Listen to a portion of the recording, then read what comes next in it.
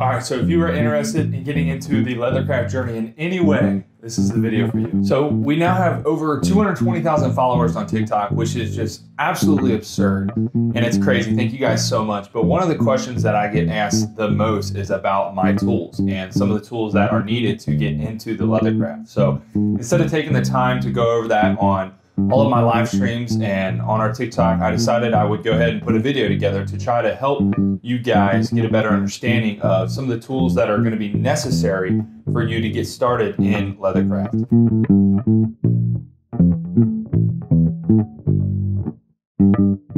So one important thing to note is that the style and the craft of every creator is going to be different. It's going to vary from person to person. So this is going to be very much geared towards my personal preferences and the things that we make, which is wallets and smaller goods and accessories like that. One other thing that I would like to mention before we get started is I remember early on looking at all the different videos and checking out all the different tools. There's so many options. It can be super overwhelming to hear all this and to try to figure it all out, but you got to start somewhere. So I'm going to try to do my best to give you guys some tips and advice, show you kind of what I started with, you know, give you some cheaper options, but also, you know, tell you some of the tools that have been really helpful for me and what's been worked for me thus far. But it's going to be different for everybody. You just got to know that up front, and you got to start somewhere. So don't let, you know, all of the information overwhelm you and stop you from getting started in your journey. With that being said, with all the tools that I have and know where to find, I'm going to link them in the description below. All right, let's get into it.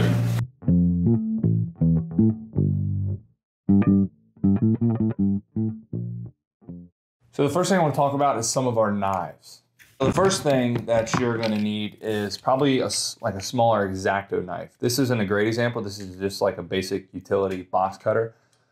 But an X-Acto knife is something you can get pretty cheap online, and it's just going to be good for you to make small, precise cuts. The problem with some of the cheaper X-Acto knives or like a box cutter or something like that is you need something that's really sturdy so that you can put some pressure on and make a good cut, whatever type of cut it is, whether it's a round cut or you're just doing a straight line. The problem with this box cutter is the blade isn't very sturdy. The knife that I use and highly recommend, and that is pretty popular in the Leathercraft world, is this indispensable knife.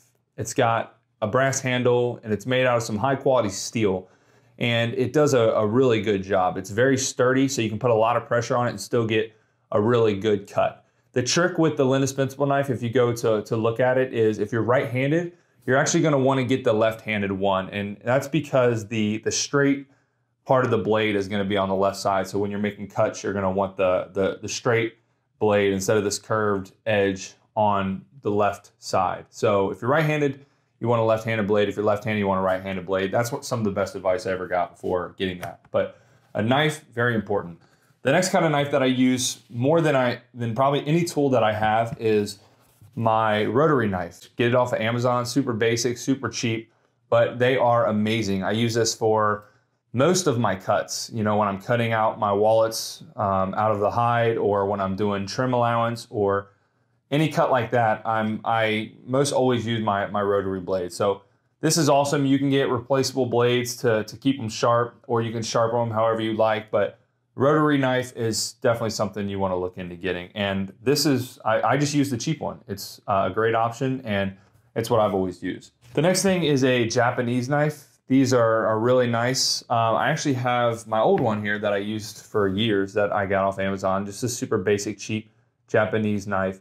And it's really good for making, you know, more precise straight cuts where there might be like a corner you got to get into, or just different angles that this is going to be good for, which you'll find out once you start making. This is one of the cheap ones that I used very early on, and it's good, but you'll learn very quickly, kind of even with the indispensable blade, the better material that is used, or the more sharp it'll be, just the higher quality it's going to be overall. So I actually use a Palo Santo Japanese knife. So you'll see as we go, I have more Palo Santo stuff. They just make really, really high quality handmade tools that are super precise and just really awesome. It's obviously a bit pricier, but as you go, you'll learn that you get what you pay for, and these pricier tools make a big difference in the quality of your goods.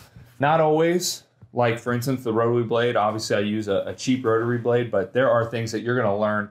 More money you spend, you're gonna get better quality, and it's gonna in turn make for a better product. All right, so quick little shameless plug. If this video has been good for you at all, please go ahead and give it a like and subscribe to the channel. Or maybe you just think, oh, this is super goofy and you want to help out anyways. I really do appreciate it, and it means a lot and it helps a lot. So thank you guys. Much love. So obviously we're doing a lot of cutting. We're working with sharp edges. Something you need, it's necessary, is a nice cutting mat. There's all kinds of different cutting mats. I have these little square grid mats, smaller, 18 by 24 inch mats. You can get bigger ones, you can get smaller ones, but it's necessary. On top of that, you're doing a lot of punching. I believe it's called a poundo board, but you're gonna need a poundo board. You're gonna be using your punches and different corner edge punches and things like that. And it's very important, obviously, that you have something to protect your blades. So these are gonna be the most important part in protecting your blades and allowing you to do your work. You're gonna need a nice maul. So as I mentioned before, you're gonna be doing a lot of punching holes. You're gonna be, punching your pricking irons. So a good maul is gonna be very important. This is just one that I got out of my dad's garage back when I started. It's just a bigger rubber mallet. And what's important is a little bit of weight up at the head so that you're not having to put a lot of force into your punches. Also, you want it to be rubber. You're gonna be working with steel punches, so you don't want to have a hammer, steel on steel. It's not going to be very efficient. So a nice, rubber mallet, rubber maul, whatever, it's going to be super important in the long run. You're just getting started, so you're probably going to be hand sewing your products. You're going to need a good set of pricking irons or hole punches. These are going to be what you use to punch the holes around the edges of your wallet to sew up your wallets. I don't have the old ones that I used to use, but I just bought a pretty standard pricking iron off of Amazon, and that's what I used for a little bit. But I realized very early on, you don't want to go cheap in these because you're going to get cheap metal pricking irons that aren't going to line up super straight, and it's also they don't make a nice hole, so it's really hard to get your stitch through the holes. So very quickly, I upgraded to a nicer pricking iron. I have the Cinebrox, and it made the biggest difference in my work early on. So I would highly suggest it. So do your research on these. I use the Cinebrox. I actually upgraded to the hole punches. I like the look of the hole punches better than the pricking irons. It's going to be totally a preference thing. You're going to need probably a longer, 4 to 5 hole punch, and then you're going to need a 2-hole punch to get around your corners and such. Same with the pricking irons. So these are really important. I really suggest getting a high quality punch early on. It's going to make a big difference in your work, but you don't need it to start. So get something cheap, figure it out, and do what you have to do to get started, and then kind of figure out as you go what you want to get, pricking iron, hole punches, do some research. Do what's best for you. So there's going to be a few tools that you can look into getting to make a nice straight stitch line around the edge of your wallet. We use what is called a wing divider, and these are really awesome. It just allows you basically to go down the edge of your wallet and create a nice line offset from your edge around the edge of your wallet so that you can punch a really clean straight line. And these are great little cheap tools. I have a couple of them that are set at different widths so that I don't have to change them all the time. But a wing divider, these are really great to create a nice, clean stitch line. So you punched your holes in your wallet. Now you're gonna need to stitch it up. So you're gonna need yourself a saddle pony.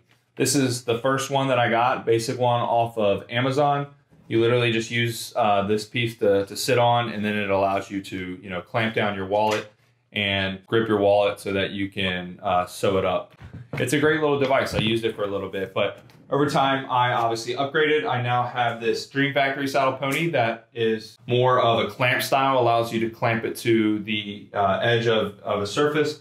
So I have it clamped here to the edge of my workbench in a spot that's convenient for me. And it's great because I have it at a good height so that I don't have to lean over my work to sew up my goods. I'm taking it off here, you can see. Anyways, you see here how it works. It clamps to the edge of the surface, and then you can tighten it and loosen it to get it at a different angle. And then you have your knob over here to loosen and tighten the clamp around your wallet. So this is a great little investment. Makes a big difference, whatever works for you. So up next is an edge beveler. Edge bevelers are awesome. It's one of the most satisfying parts of working with leather. When you're working with a raw edge of a wallet, the corners of the leather are going to be sharp and kind of pointy. So what an edge beveler does is it goes down the side of the wallet and it cuts off that sharp edge and it helps round the edge, which in turn is a small detail but gives a really nice feel to the wallet. And I think if you didn't bevel the edges of your wallets, you would notice a big difference and it would almost feel like an unfinished product. So edge bevelers, really nice. There are different sizes. There's bigger ones and there's more fine, smaller ones. What I've noticed that I had early on this Craft Tool Pro Zero, and it's a bit bigger. And so for smaller, more fine wallets, you're gonna want something a little bit more precise. You know, with these bigger ones, you're gonna go along the edges and it's gonna be wavy and it's gonna be taking out big chunks of the wallet. I actually got a Palo Santo edge beveler and I use a size 1 and it's really small. It's the perfect size for wallets and it just creates this really nice, even, smooth cut along the edge of the wallet and you don't have any problems with getting a wavy cut or cutting too deep into the edge. And it just is really, really nice. These things are super sharp. Once again, Palo Santo, they make these by hand. They're awesome. You cannot beat the quality of these. With all the other tools, there's some other people who make some nice edge bevelers, but Palo Santo makes a really good one. I also have the size 2. I use that for like belts and such, but it's a lot bigger. And I think the 1 is really good for wallets. Sticking to the Palo Santo hype, another awesome tool is a French skiver. I have a Palo Santo French skiver, the size 12.